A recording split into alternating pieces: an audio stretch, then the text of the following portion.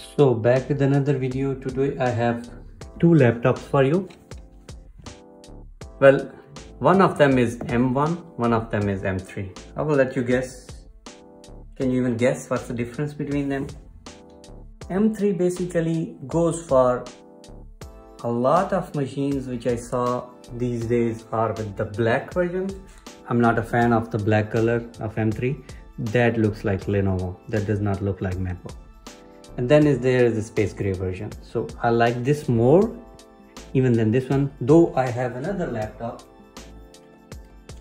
basically another two laptops. So this is the i9 version that is similar to this color, and then I have the MacBook Air 2014 version. So I would say definitely this color is really good. The silver is really amazing, definitely, there is no doubt about that. But the space gray is even better. I would definitely go for not go for the black model. That's not my thing, but of course depends on the choice of the people. So except that, let's look at the difference. So this is M3, this is M1. Both are Pro models, both are 14.2 inch diagonal. So this one comes with 16 GB unified RAM, this comes with 18 GB unified RAM. Both are 512 GB. Of course the number of cores are different. This M3 contains more core, more CPU cores, more GPU cores, but I would say the performance is not as different. You will not feel much difference unless you are doing a lot of machine learning tasks that use a lot of GPUs. Except that, you will not feel any difference with that. So there is not much difference, as you can see here.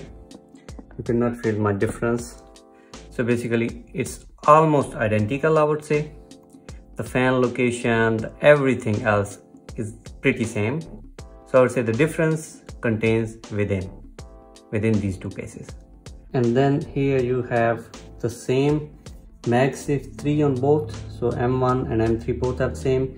Two USB ports on each side and along with the audio jack. And let's look at the other side. So here also you can see both have HDMI port that does not come with other models. USB-C port you have, and then the card slot. So I would say the good things that Apple added is the HDMI and card slot. And the other good thing that is there is that you can charge both of these, and as well as the M2 that I do not have, with also USB. So MagSafe plus USB chargers, so you are not out of ports, you have a lot of ports. So let's look into another details, like for example the sound and other differences. Okay, let's look first at the M3 with the full sound.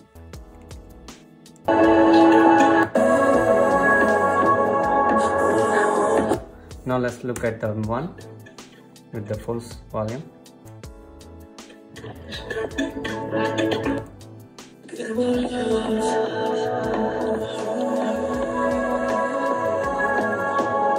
So I would say in both of this there is not much difference, and based on the screen, I would say the screen brightness of these both laps are almost same. There you can see the yellowish because here is this app called as Flux installed. So except that, there is no difference between both of the screens or the sound or even the keyboard quality. They both are same. The mouse or the trackpads are really same and good. There is no difference between them. So what I would say is, if you are not so much heavy user I mean like you don't use any GPU intensive task, then I would definitely ask you or recommend you to go for the M1 model. Any color you want, at least 16 GB Pro model, not the MacBook Airs. I'm not much fan of Airs, so definitely go for the M1 Pro instead of M3, because this will cost you new 2,500 right now. This will cost you used because you cannot find new. So this will cost you 1,200, 1,000 to 1,400 used in a good condition with battery cycle around 40 between 40 to 60. Of course the new comes with one battery cycle as I checked here.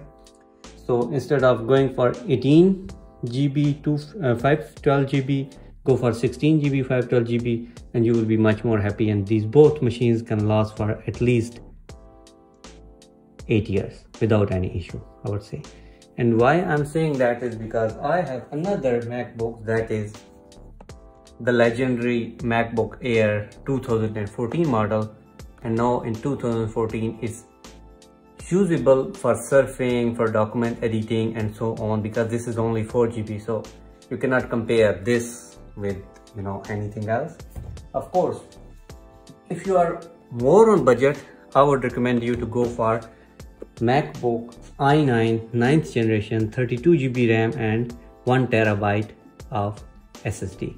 And this is even slimmer than that, but it does not come with the HDMI port, as well it does not come with the MagSafe, as well as no card slot. But this machine I'm using for 4.5 years, and it can go for more 5 years without any issue. This you can easily get in thousands used. Of course, the battery is not as good as M1 or M3 version or M2 even, but still it's usable, it's good. I would say it's pretty amazing if you want to use, but still my recommendation will be pay a bit more and go for the M3 version. Now, if you have any question related to any of these laptops or any of the video which I have on the channel, please do not forget to ask in the comments. It's always open. And if you have any questions, ask there.